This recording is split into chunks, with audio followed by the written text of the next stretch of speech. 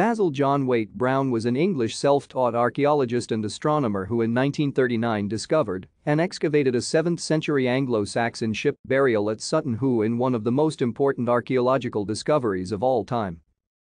Although described as an amateur archaeologist, Brown's career as a paid excavation employee for a provincial museum spanned more than 30 years. Basil Brown was born in 1888 in Bucklesham, east of Ipswich, to George Brown and Charlotte Wait, daughter of John Wait of Great Barrington, Gloucestershire. His father was a farmer, wheelwright and agent for the Royal Insurance Company. When Basil was a few months old, the Browns moved to Church Farm near Rickinghall, where his father began work as a tenant farmer. From the age of 5, Basil studied astronomical texts that he had inherited from his grandfather.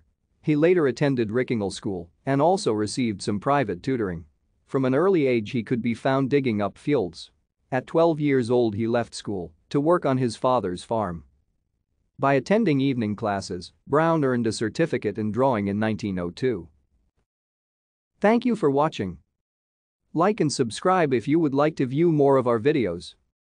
Have a nice day.